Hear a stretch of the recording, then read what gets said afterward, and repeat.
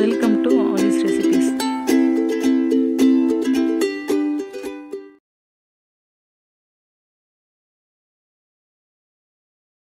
கொண்டக்கடலை மாங்காய் குழம்பும் புடலங்காய் கூட்டு எப்படி செய்கிறதுன்னு பார்ப்போம் வாங்க. கொண்டக்கடலை மாங்காய் குழம்பு கொண்டக்கடலையை வேக வச்சு எடுத்து வச்சுருக்கேன். தண்ணியோடு வச்சுருக்கேன். இந்த தண்ணியிலே குழம்பு வச்சுக்குவோம், அதை வேஸ்ட் பண்ண வேண்டாம்.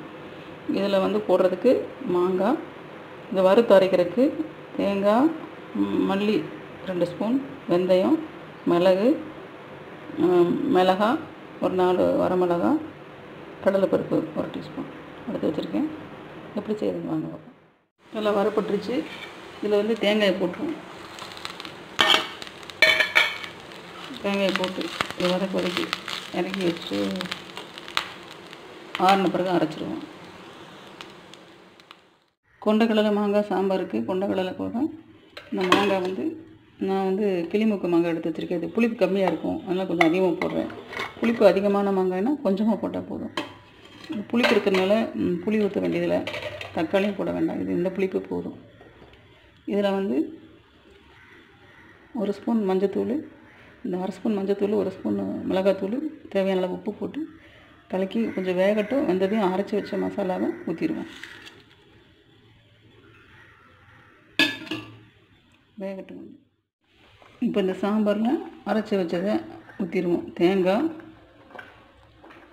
கடலைப்பருப்பு, வெந்தயம், மிளகு இதெல்லாம் போட்டு,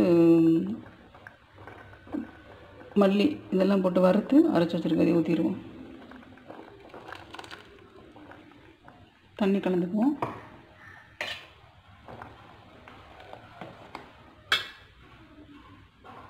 கொஞ்சம் தண்ணி கலந்தாச்சு. இன்னி ஒரு 5 நிமிஷம் கொதிக்கட்டும். கொதிச்சதையும் கடுகு, கருவேப்பிலை, பெருங்காயம் போட்டு தாளிச்சிடுவோம். இந்த மாங்காய் புளிப்பு கம்மிங்கிறதுனால கொஞ்சம் புளி, ரொம்ப கொஞ்சமாக புளியை கரைச்சி இதில் ஊற்றிடலாம். இந்த பச்சை வாசம் போகிற வரைக்கும் வேகட்டும். வெந்ததையும் தாளிச்சிடலாம். இந்த புளியோட பச்சை வாசம் போகட்டும். தேங்காய் எண்ணெய் விட்டு கடுகு, கருவேப்பிலை, பெருங்காயம் போட்டு தாளிச்சு வச்சு இது குழம்புல கொட்டிடுவோம். குழம்பு ரெடி ஆயிடுச்சு. கொண்டக்கடலை மாங்காய் குழம்பு ரெடி ஆயிடுச்சு. புடலங்காய் கூட்டுக்கு புடலங்காய் தண்ணி கொஞ்சம் ஒரு 1/4 டம்ளர் ஊற்றி உப்பு போட்டு வேக வச்சுருக்கேன். புடலங்காய் வெந்துட்டுருக்குது. அதில் இந்த தேங்காய், பச்சை மிளகாய், சீரகம் அரைச்சி ஊற்றிடுவோம். குறைன்னு அரைச்சா போதும், நைஸாக அரைக்க வேண்டாம். அதுலேயும் உப்பு போட்டிருக்கோம். இதை மட்டும் கலந்து விட்டு கொஞ்சம் மஞ்சப்பொடி போட்டு கலந்து விட்டுருவோம். மஞ்சப்பொடி போட்டு கலந்து வச்சு இனி இதை வேக விட்டுருவோம். வெந்ததையும் தாளிச்சிடலாம்.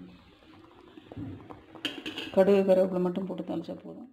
புடலங்காய் வெந்துருச்சு. அதில் தேங்காய் எண்ணெயில் கடுகும் கருவேப்பிலையை தாளித்து அதில் கொட்டிடுவோம்.